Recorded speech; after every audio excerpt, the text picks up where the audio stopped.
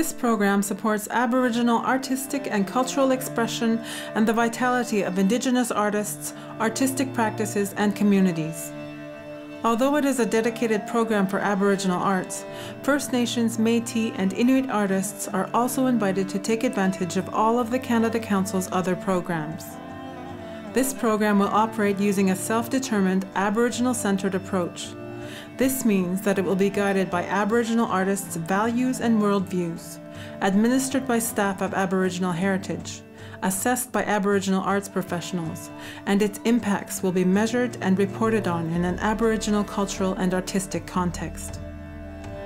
Its objectives are to support customary and contemporary artistic and cultural practices by First Nations, Inuit, and Métis artists, collectives, and organizations, to support activities that deeply embed the perspectives, voices, and stories of the First Peoples of this land in Canadian arts and Canadian society, and to affirm, recognize, and support customary and contemporary artistic practices, cultural protocols, and Indigenous worldviews.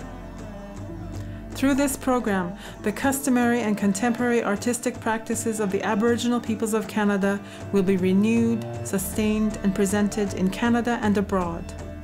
Authentic forms of artistic and cultural self-expression will be presented within Aboriginal communities, and Indigenous perspectives, voices, and stories will be integrated and represented more widely within the Canadian artistic community. I'm a Ganyanga, a Mohawk, Turtle Clan, from the Six Nations of the Grand River. I think what's really important about this new program is it builds on a 20-year relationship that the Canada Council for the Arts has had with the Aboriginal arts community. In that time, we've had designated programs that I think, in a very real way, have influenced and impacted on Aboriginal arts in this country. This new program takes that to a new level. It's determined by Aboriginal people with and in consultation with the Aboriginal arts community. I think this speaks to a larger relationship, an acknowledgement of Indigenous worldviews and artistic practices.